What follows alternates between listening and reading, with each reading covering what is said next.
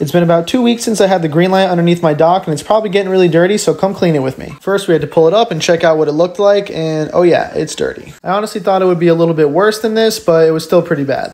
The reasons to clean the Greenlight are longevity for the actual light itself, and also it's going to shine much brighter when all this dirt and muck is off of it. The directions said just use soap and water, so I just used the hose and some dish soap. Hitting it with just the hose did a pretty good job, but there were a lot of hard barnacles that were stuck on it, so I knew I was going to have to scrub.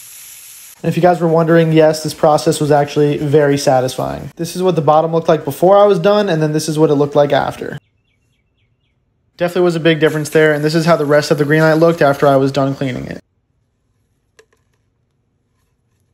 Now it's time to drop it back in the water, wait for nighttime, and see how it looks. This was the Greenlight's intensity before I cleaned it, and this is what it looked like after. Definitely a much bigger difference, even with all these tarpons sitting around it. But thank you guys for watching. Follow for more.